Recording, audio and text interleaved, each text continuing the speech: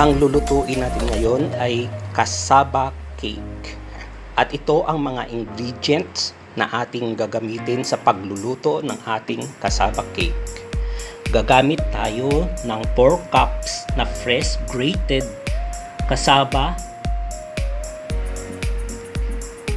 1 cup na coconut milk, 1/4 cup na melted butter, 1 can na condensed milk, 1 can evaporated milk, 2 eggs. At gagamit din tayo para sa ating toppings. Gagamit tayo ng 1/2 cup na coconut milk, 1 piece na egg, at gagamit tayo ng 1/2 cup na condensed milk, tsaka grated na milk cheese. Optional lang ang ating cheese. So tara na at sisimulan na natin.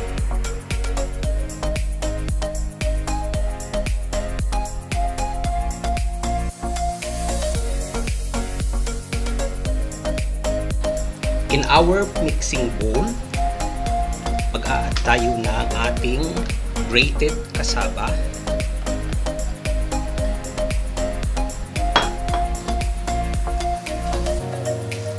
ng ating 2 eggs,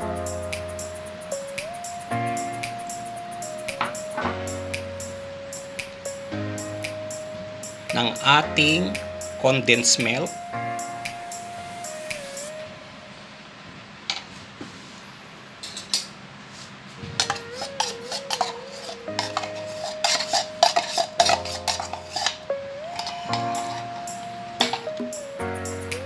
then mag-a-add tayo ng ating evaporated milk,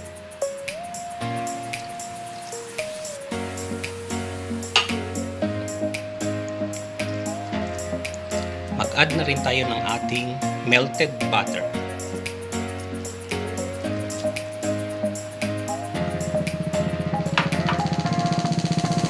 and then yung ating coconut milk.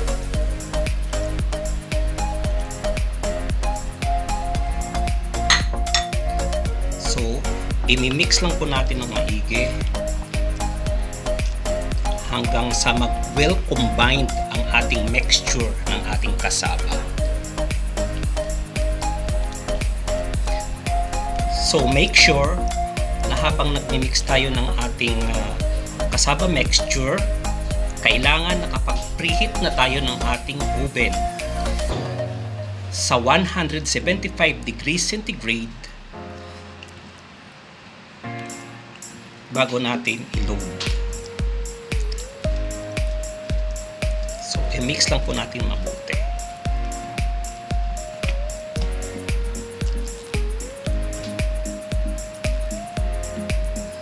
So, in our baking pan, gumamit po tayo ng 9/12 na sukat ng ating pan.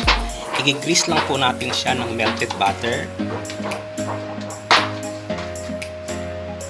Then, ilalagay na po natin yung ating mixture. So, transfer na natin ang ating cassava mixture sa ating pan. Then, i-bake po natin sa ating oven for about 45 minutes to 1 hour in 175 degrees centigrade or 350 degrees Fahrenheit. So, isasalang na po natin sa ating oven.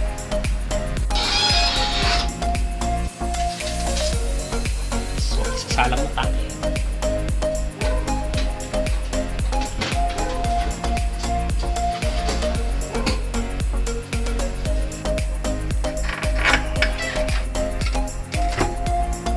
So, for our toppings, sa separate bowl, ilagay lang po natin yung ating half cans condensed milk. Then, yung ating half cup na coconut milk and yung ating 1 egg.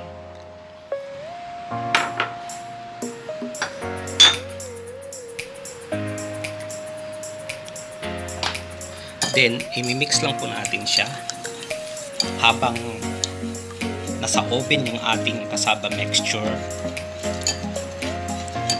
para ita-toppings lang natin mamaya.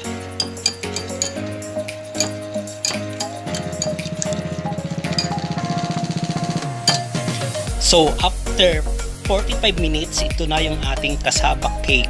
So, maglalagay na tayo ng toppings natin.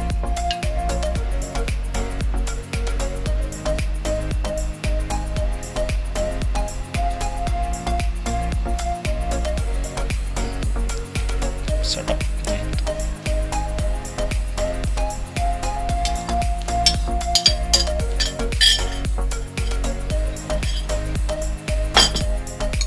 Then, lagay tayo ng ating grated cheese on tops.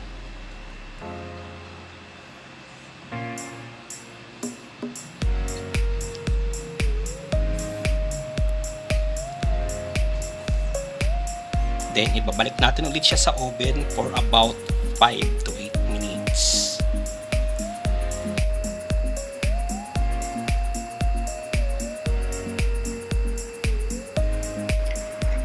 So, after 8 minutes, ito na ang ating cassava cake.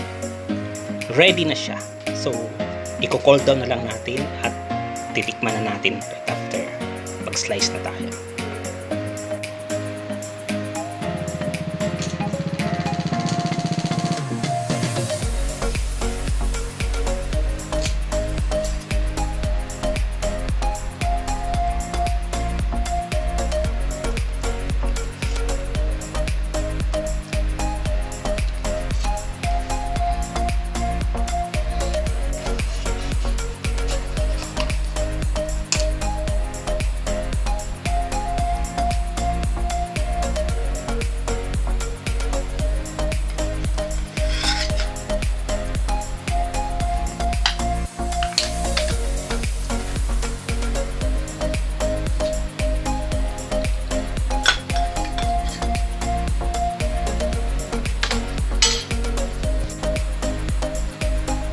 Tikman na natin.